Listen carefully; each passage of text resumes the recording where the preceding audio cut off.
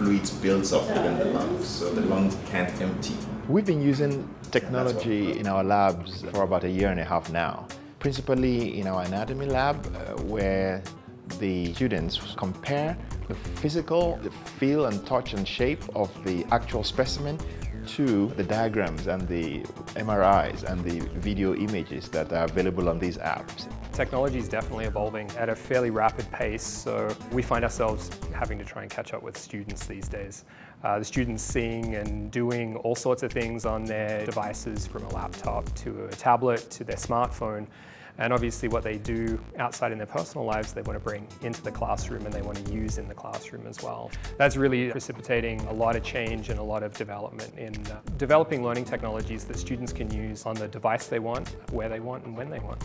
Anatomy, our subject, is very visual, very three-dimensional. You need to be able to see it, you need to be able to touch it, feel it, look at, examine it from multiple points of view to be able to really get a full picture. And so that's really a great opportunity for bringing in technology into our classrooms and to our labs, because that enables us to then employ all those different perspectives in teaching our students learning.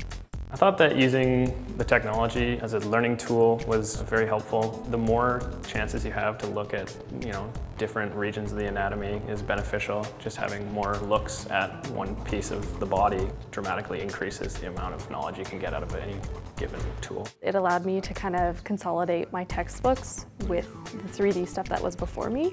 And what I really appreciated from it was the clinical diagnosis part. So we were able to compare X-rays and CTs and MRIs with the anatomy and physiology that was right in front of us, and we've never been able to do that before. That's hugely important because we're being asked as physicians to incorporate all this knowledge together. So if we're trained in working with it all together, we're going to be able to incorporate it that much faster and have a better understanding.